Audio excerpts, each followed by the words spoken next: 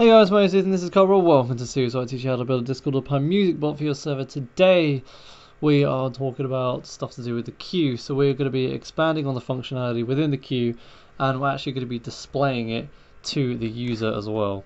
So first thing we need to do is we need to come into our music.py file, and we need to come down here into our queue object, because I'm going to be adding a lot of functionality to this queue. One, to make the queue display a little bit easier to work with, and two, just adding extra stuff for the future as well. So we're pretty much going to be programming more or less the rest of the queue in this. So the first thing we're going to need is the first thing I'm going to do is I'm actually going to move this property above the add, because properties should really be above methods.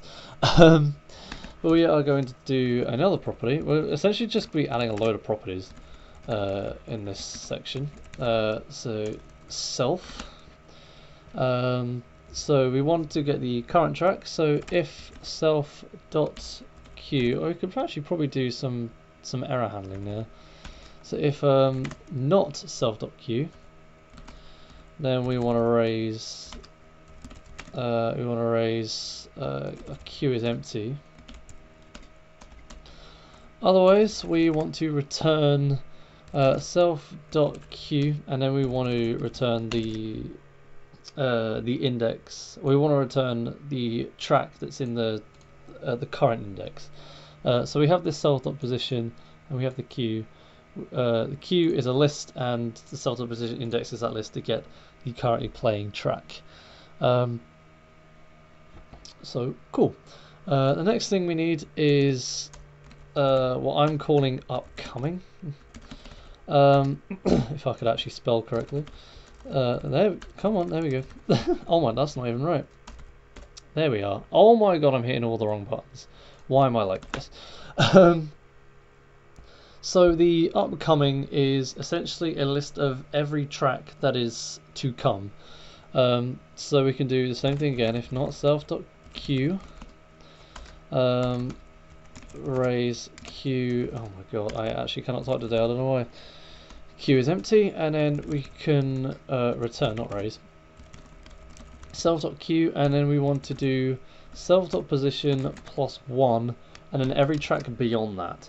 So this colon here indicates that we are splicing the list. So in a list, say 1, 2, 3, actually we'll have a few extra elements just so it's a bit easier to work out. If we had, say, list of 2 onwards, that would get the second element onwards. So 0th element, first element, second element. You'd end up with a list of 3, 4, 5. For those of you that don't know what list splicing is, we actually need our closing bracket back. So that will just get a list of tracks. Then we want the history. Just as kind of a counter property. I don't think this is actually ever used, I could be wrong, but it's just a nice thing to have. Raise queue is empty if not self.queue, and then return self.queue up to self.position. So the reason we add a +1 here is because this splice includes this index here. However, if you do up to, then it doesn't. So this is this index onwards, and this is up to, but not including this index. Just to make things a little easier. So then we're going to have also one for our length. That sentence made sense. Don't question it. So this is the queue length. This is a pretty simple one. We're just going to return the len of self.queue. We don't need to do any error handling, because if the queue length is 0, then it's 0. We just return 0, and it's fine and easy and dandy. And then finally we're going to add another method. We're not going to use right now, but we're going to use a method to empty the queue, or empty apparently. Oh my! I actually cannot type today. I do apologise for this. And then we just need to do self.queue.clear, and now empty the queue out. So we have our new properties first, so that was there before. Current track, upcoming, history, length, and empty. Some of these things are going to be useful for our queue command. Some of them are not. Some of them are going to be useful later down the line. So We need to come down to the bottom of our document here. And we need to define our commands. So we're going to do commands.command name equals QUEUE. There we go. Told you I'd still do it. And we want our Q command self CTX. And now I don't think we need anything. I guess you could potentially do like a number to go up to. I guess we could do show. I guess it would be like that. Show equals 10 or something. I don't know. We'll make that in integer. I actually forget how much is in the plan, but I guess that works. So we have player equals self dot get player CTX. If player dot q dot is empty, we want to raise our q is empty error again. Why is that shouting at me? Okay, it was just shouting at me. This was just shouting at me for no reason. Then we're going to create an embed for our information. So discord.embed title equals q. Description. Oh, not actually going to have a description. And then we're going to do ctx.author.color to make it pretty, and then timestamp equals dt. Cool, we did import that. .datetime dot utc now. I imported datetime as dt for those of you that aren't aware. So you want to go to the top and do that. So we're going to do embed.set author. We're just going to make things look a bit pretty. You don't need to do any of this really, but I'm all for the aesthetics. I didn't really focus on them in the previous series. I focused on them, well, not the previous series, but the main series. I focused more on functionality. This is just going to make it look kind of nice. So invoke by, actually I think requested by is like more used in the field. And then you've got ctx.author.display name. And then we can have the icon URL, I think it's icon URL, ctx.author.avatar.url, and that'll make it look nice. And we are going to add a field manually, because we are actually going to add fields, I don't know what the word is, dynamically I suppose. So currently playing, and then value equals, so we are just going to put in player.q.current_track.title. So that's that first property coming in.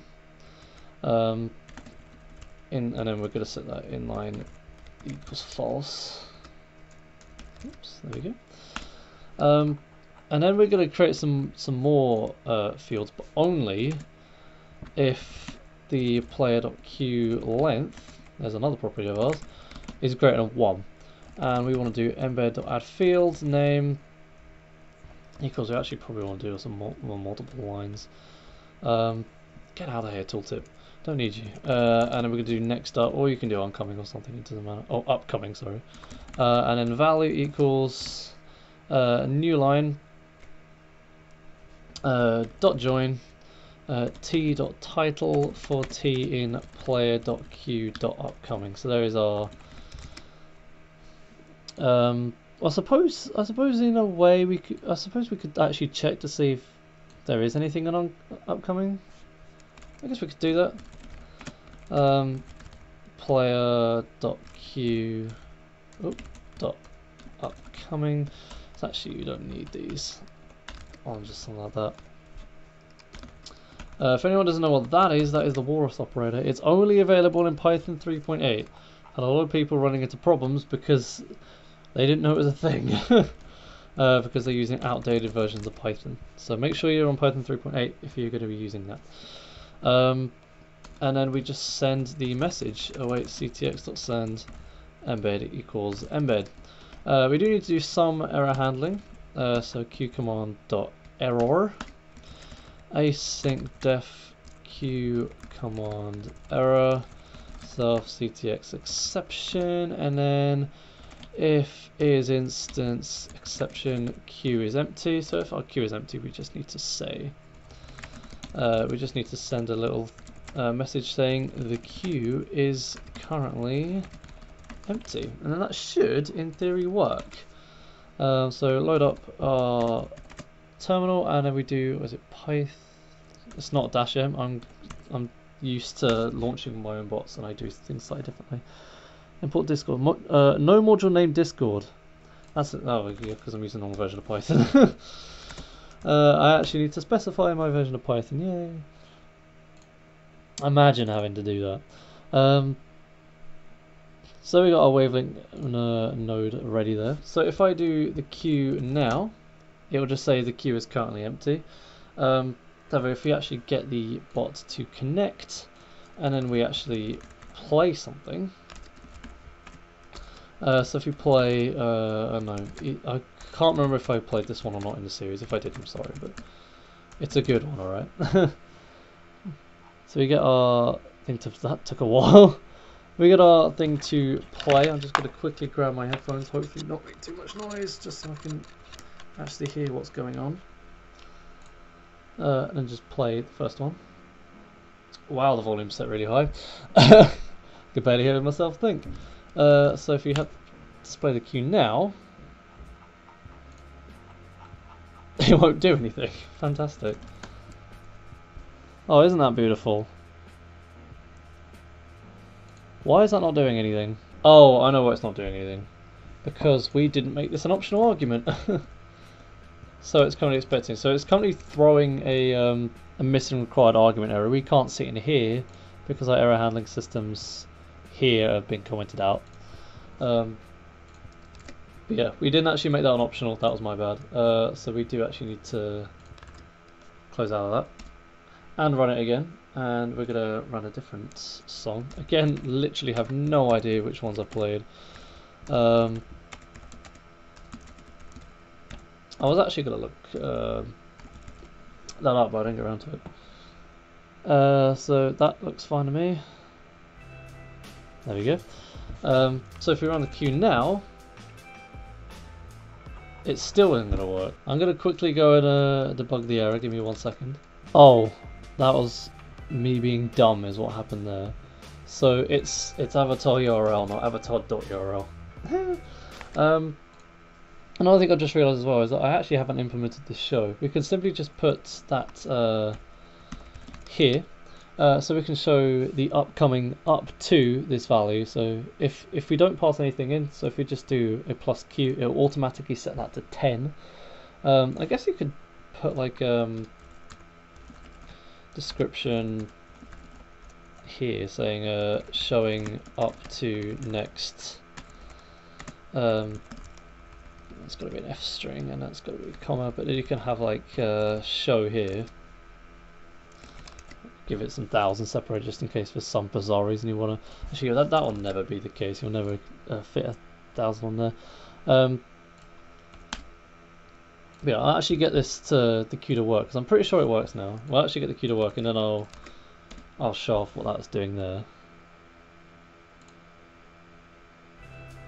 Okay, so queue is now, there we go, operational. So showing up to the next 10 tracks. Obviously we only have 1 in there at the moment. However, if we were to add another one, say this, and add that in, and then we did the queue, you can see that next up we have Easy Sunday. And if we just add another one, so I don't know, that one as well, because that's the only one I can remember the name of right now. Oh, that doesn't look, that's an interesting surf song. Whatever, we're not going to be hearing any of these. So do queue, you'll see that we have our currently playing and we have all the next up ones. However, if you were to do Q1, it would only show you the next track. So it'll show you the currently playing and the first track coming up regardless. But this show allows you to control how many tracks it actually shows. So by default it's 10. Obviously you can set that to whatever you want. It's still quite loud. But yeah, you could just simply pass the number and it will show you that number. So if you wanted to see more, for example, you could do that. yeah, that is basically how to display the queue. Obviously you can make it a little bit pretty, you can put the lengths and the actual numbers and everything. I'm not going to bother doing that. But yeah, that is a very simple but I think pretty good implementation on how to actually do a queue and how to display a queue. As always, if you have any questions, then feel free to leave them in the comments below, or you can join the Discord server using the link in the description. While you're in the description, I would recommend that you check out all my other social links. So if you want to follow me on Twitter or Facebook, or if you want to check out my library channel, which is an alternative to this one, then you can go in the description and have a look at those. But yeah, that's going to bring us to the end of this video. If you liked it, say hi down below. If you really liked it, consider subscribing and hitting the notification bell so you don't miss out on future uploads. And if you really liked it, consider supporting me on Patreon. Of course, you don't have to, it'd be a really cool thing if you do. With that in mind, I'd like to thank my super patrons, Darky and Jackster, and I will see you next time, where we talk about... What are we talking about next time? We're talking about pausing and resuming playback. So we're going to be implementing a pause, and we're not actually going to be implementing a resume command. We're going to be building that functionality into the play command itself. So that's going to be pretty cool. So I'll see you for that.